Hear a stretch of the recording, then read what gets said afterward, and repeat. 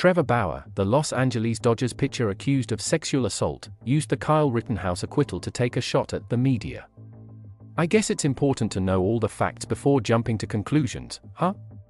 Apparently not everything written in the media is true," Bauer tweeted. Kyle Rittenhouse listens as Judge Bruce Schroeder talks about how the jury will view video during deliberations in Kyle Rittenhouse's trial at the Kenosha County Courthouse in Kenosha, Wisconsin, U.S. November 17, 2021. Bauer was initially placed on 7 days paid leave July 2 after a California woman accused him of going too far during 2 sexual encounters. The leave was extended for the rest of the season on September 10. Bauer's representative said in September that the pitcher agreed to extend the administrative leave through the playoffs in a measure of good faith and in an effort to minimize any distraction to the Dodgers organization and his teammates. San Francisco, CA, May 23. Los Angeles Dodgers pitcher Trevor Bauer looks on during a MLB game between the Los Angeles Dodgers and the San Francisco Giants on May 23, 2021 at Oracle Park in San Francisco, CA.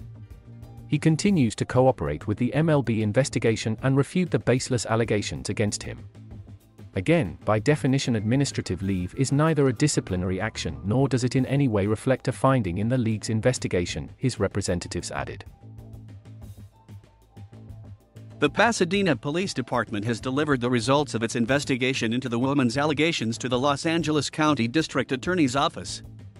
The case remains under review. Los Angeles Superior Court Judge Diana Gould Saltman denied the woman's request for a restraining order against Bauer earlier this year. According to the Washington Post, Bauer's lawyers will seek fees from the woman and her legal team who petitioned the courts for a restraining order and may subpoena a copy of her cell phone data to see whether there is evidence of her improper purpose and bad faith. Los Angeles, California, June 12. Trevor Bauer, number 27 of the Los Angeles Dodgers, looks on after giving up a hit to Joey Gallo, number 13 of the Texas Rangers, during the 5th inning at Dodger Stadium on June 12, 2021 in Los Angeles, California. Bauer has maintained that any encounters with the woman were wholly consensual.